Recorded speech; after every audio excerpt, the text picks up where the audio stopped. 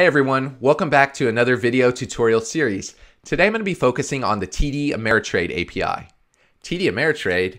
Why would you spend any time on that? Isn't it kind of old? That's true. If you pull up the Wikipedia page here for TD Ameritrade, you'll see that it was established nearly 50 years ago and it looks like it's based in Omaha, Nebraska. So why wouldn't you use one of these modern Silicon Valley services like Robinhood or Alpaca that offer commission-free trading? Well, today I'm going to argue there might be some good reasons for using the TD Ameritrade API. So let me talk about that real quick, and then I'm going to show you how to use Python in order to trade stocks using the TD Ameritrade API. So first, let's talk about some of the drawbacks of building a trading bot on top of the Robinhood private API. If you watch some of my earlier videos, you'll notice that I used the package Robin stocks here in order to place trades for both common stock and option trades using the Robinhood private API. Now, while this actually works, you'll notice that all of these packages are built upon a private API, which means it's not officially supported by Robinhood, and even some of the documentation for these private APIs say, consider this project dead. And this is because Robinhood can change their mind at any moment. They can change their endpoints or shut these things down if they want to. So if you're trading with real money, you might not necessarily want to base your entire trading strategy with your money on top of a private API that's not officially supported, even though it's technically possible to do it.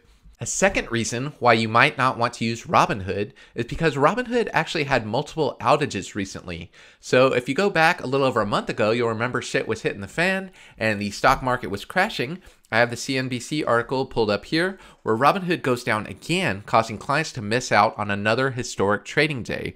And not only was it an outage, it wasn't the first outage. Robinhood's outage comes after days of technical problems starting Monday, March 2nd, when clients missed out on the biggest one-day point gain in Dow history. So when you have an automated trading strategy or you're placing a lot of options trades, you cannot afford to miss out or have an outage and not be able to access your account during a historic market decline or a historic market meltup. So this instability might give you some reasons to pause before you base your options trading strategy on top of the Robinhood private API. I live in the Bay Area over here in San Francisco, and a common motto from people like Mark Zuckerberg is, while you're in a growth stage, you want to move fast and break things. Well, if they're moving fast and breaking things for a service like, Facebook or Twitter, maybe this doesn't hurt you. You can't get your status message through at any given time, and you can just show a fail whale or a cute logo of Reddit going down. But when you're trading stocks, you're putting thousands of dollars on the line. You can't be like, oops, my service went down. So this is another reason you might want to value an old service like a TD Ameritrade that has a long history of stability.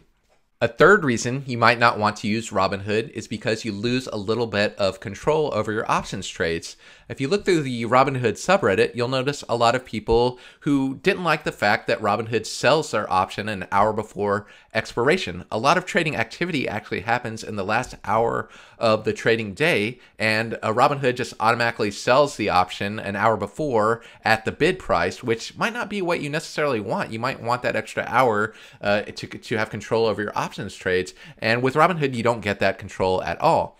So given the limitations of the Robinhood private API, why not just switch and use one of these newer commission-free trading APIs like Alpaca?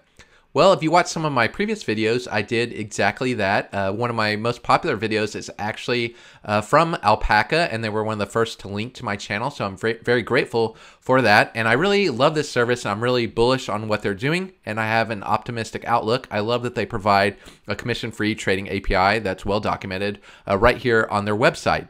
That said, it's still a very new and growing company, and there's a lot of limitations so far because they don't yet support options trading, which is becoming more and more popular among just regular retail traders.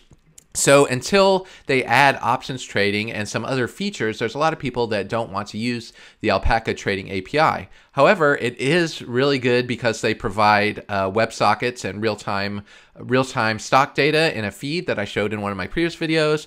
And their API allows you to easily buy and sell and place bracket orders on common stock. So if that's your use case, then I highly recommend Alpaca. It's actually easier to use than the TD Ameritrade API.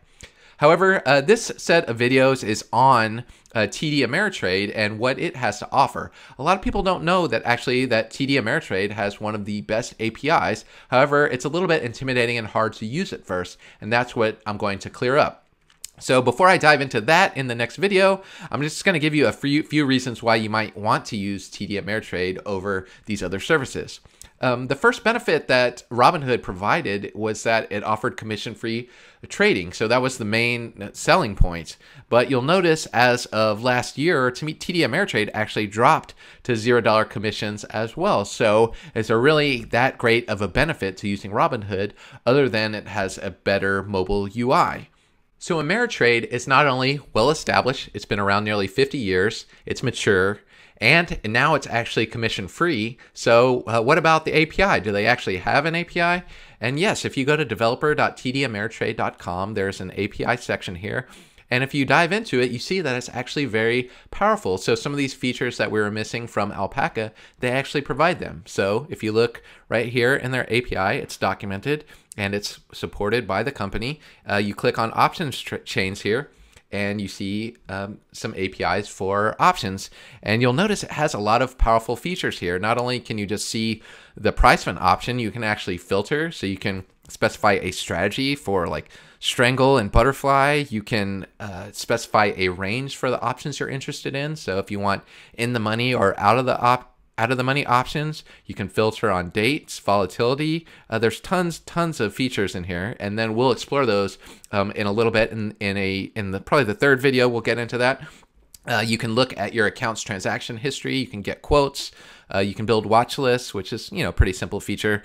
And what's actually very powerful is the ordering API. So if you click on accounts and trading, you can actually place an order, and they have this very robust set of JSON for actually placing orders. So you can see you can place very complex orders here. So you see options like covered, trigger, manual, order leg collections. So there's lots of different strategies built in here. So you can make your orders much more complex than just placing a simple market or limit buy order or a simple bracket order. There's many options here. So I'm going to take time to explore a little bit of the functionality in here in the follow-up videos. So that's it for this video. I just wanted to briefly introduce the TD Ameritrade API and explain to you why you actually should care about it and why you might want to use it over Robinhood or another service. And in the next video, I'm going to show you how to set up a TD Ameritrade developer account, create an authentication token, how to create an app, and how to authenticate and start using some of these API functions. So that's it for now, and stay tuned for another video. Thanks for watching.